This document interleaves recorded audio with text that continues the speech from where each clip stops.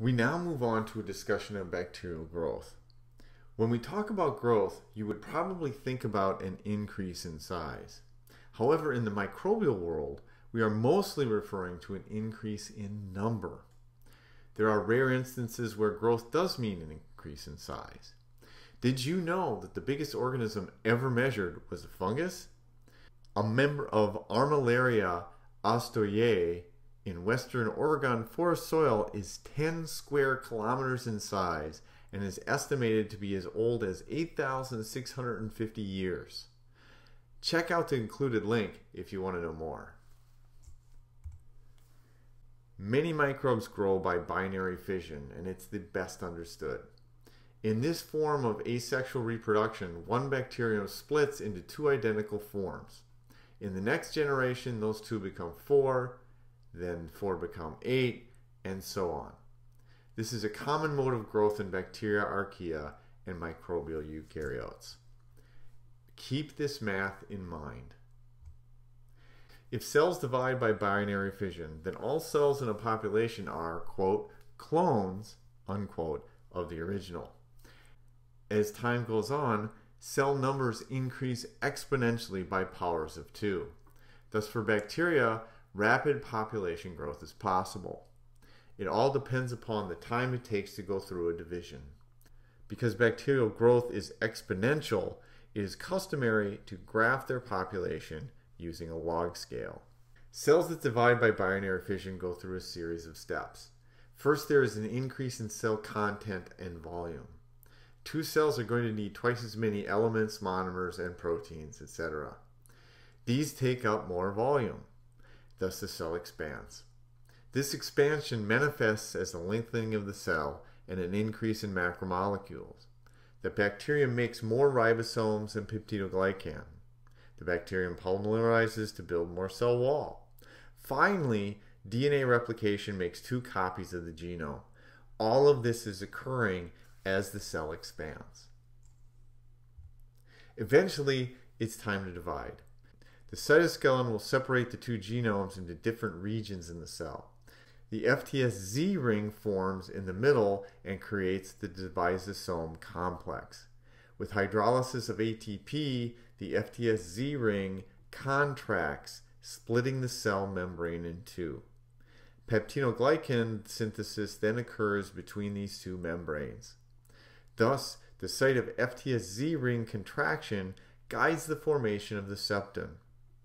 Cells that are deficient in FTSZ fail to septate and will form long filaments. How does the FTSZ protein find the middle of the cell? The mechanism varies between species. Here we talk about the well-studied example of E. coli. The MIN system is composed of 3 proteins, MIN-C, D, and E. MIN-CD form a complex, initially starting at the poles just under the surface of the membrane and building toward the middle. MIN-E actively dissipates the MIN-CD complex, starting in the middle and working towards the pole. As the MIN-CD proteins are depolymerized by MIN-E, the MIN-CD proteins move to the opposite pole of the cell, and they then polymerase at this pole.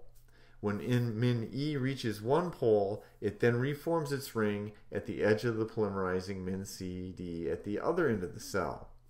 What this causes is a MIN-CD minimum at the center of the cell. MIN-CD is an inhibitor of FTSZ ring formation. Therefore, the only place FTSZ can efficiently form a ring is in the center of the cell. It may seem like a little bit of a crazy, inefficient system, but it works. The cell wall determines the shape of the bacterium, and cell wall synthesis determines where the cell wall is formed.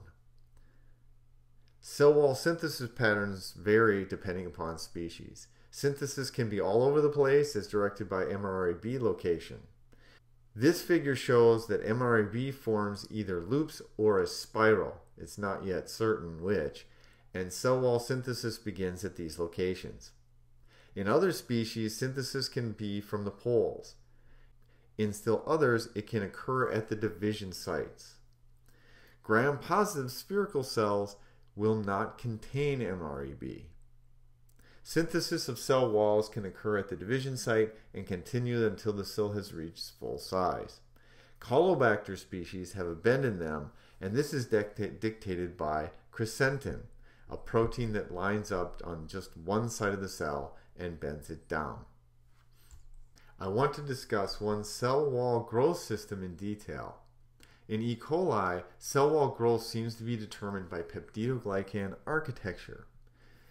Remember that MREB dictates where these complexes can form, and the PBP1A protein attaches to MREB.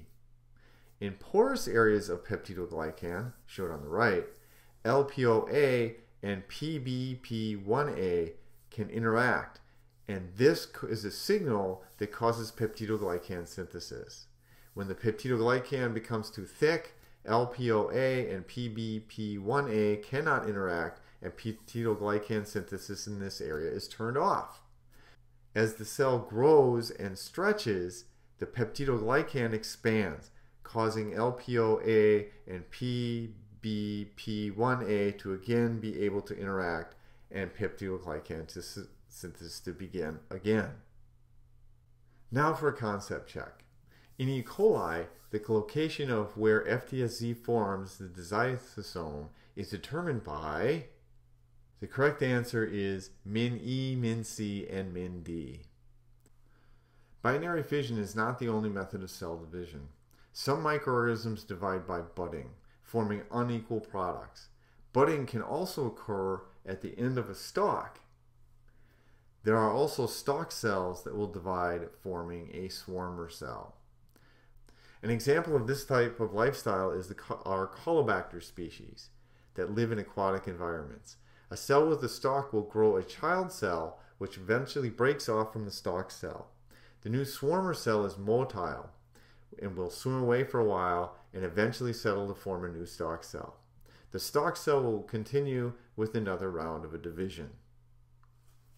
Streptomyces species have a filamentous mode of growth. After a spore lands on a suitable medium for growth, it will germinate. The vegetative cell expands, forming long tubes, much like fungi. These mycelium will grow out into the medium, and most of the growth is occurring at the tips of the mycelia. After a period of growth, aerial mycelia will begin to form and eventually divide into spores. These will disperse into the environment, completing the cycle. Fungi also can grow by forming long filaments. However, many can also grow as single cells. These are called dimorphic fungi. When two compatible mating strains encounter one another, they can combine to form a dikaryotic state, where each cell has two nuclei. The dikaryotic state is when reproductive fungal structures form, and these are macroorganisms that we know as mushrooms, puffballs, shelf fungi, and others. So, how do we grow microbes in the lab?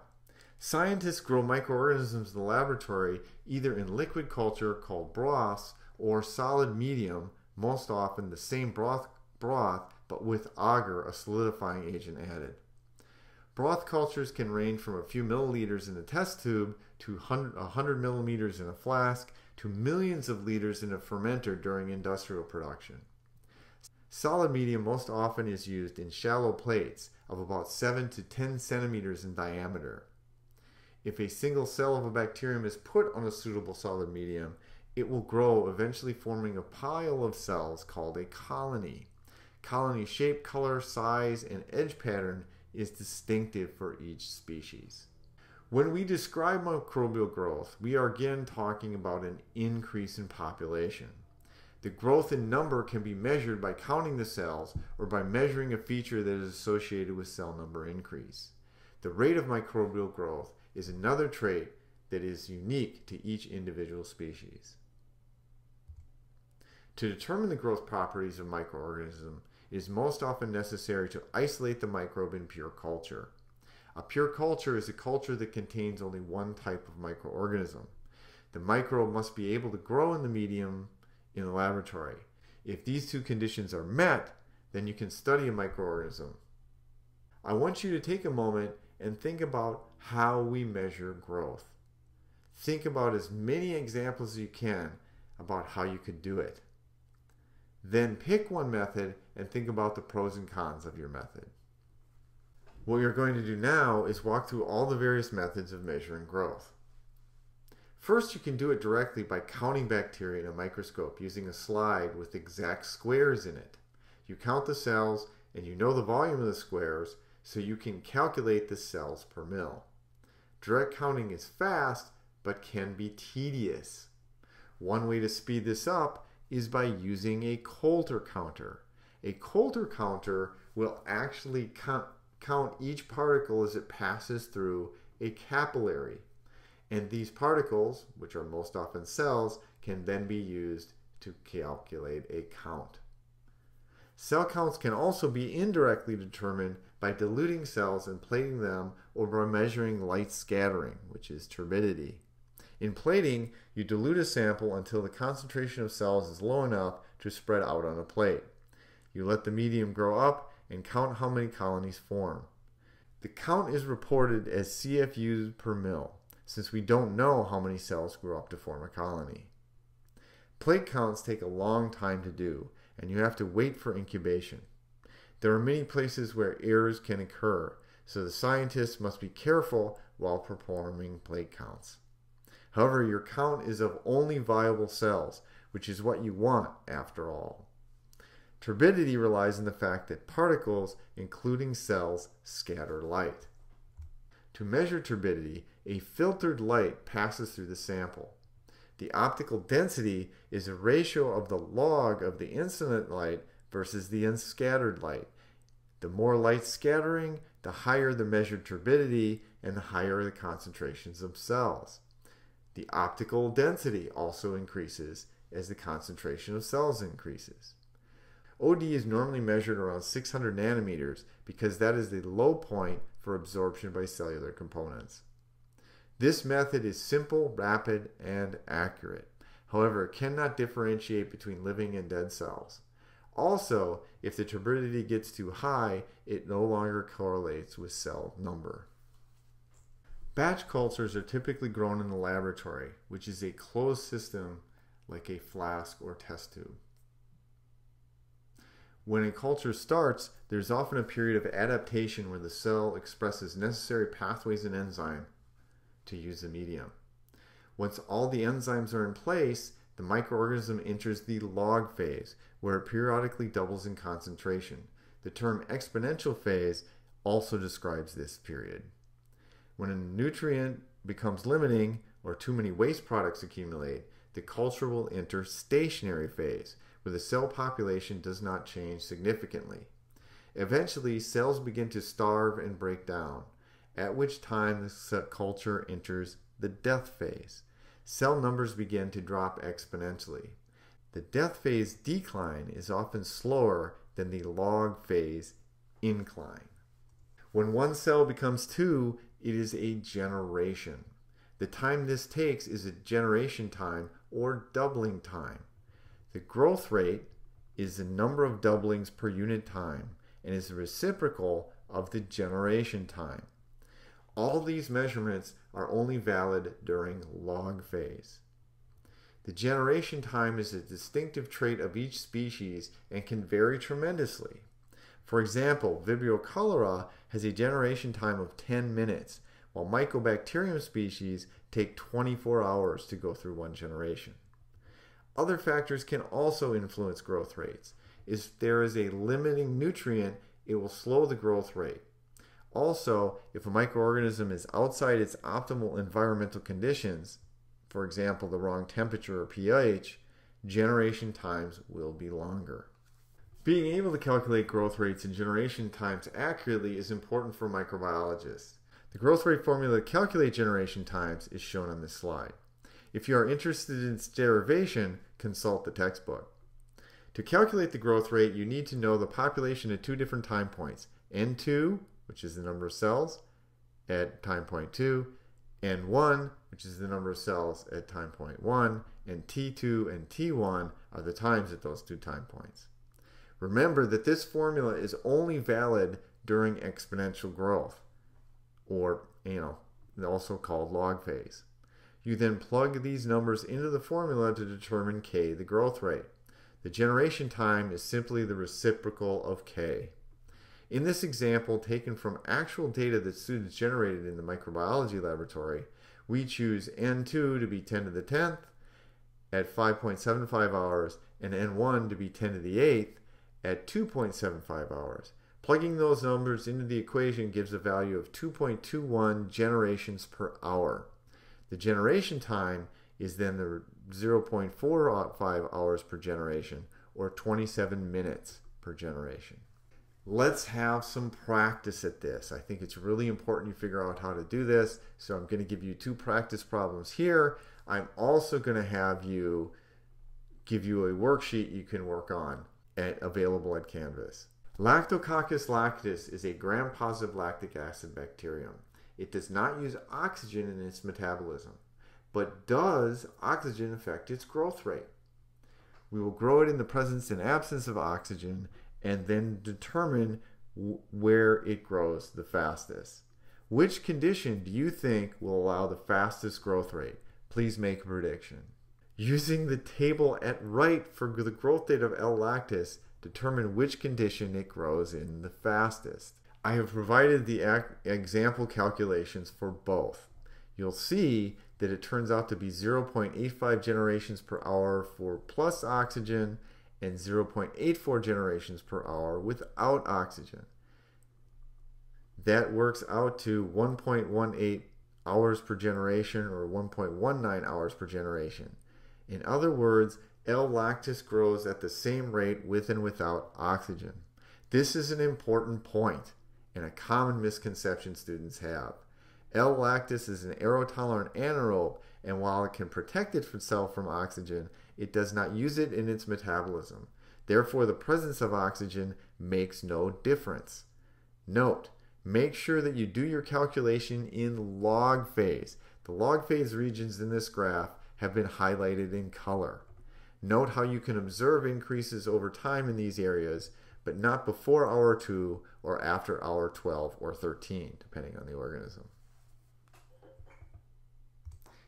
Let's do another one.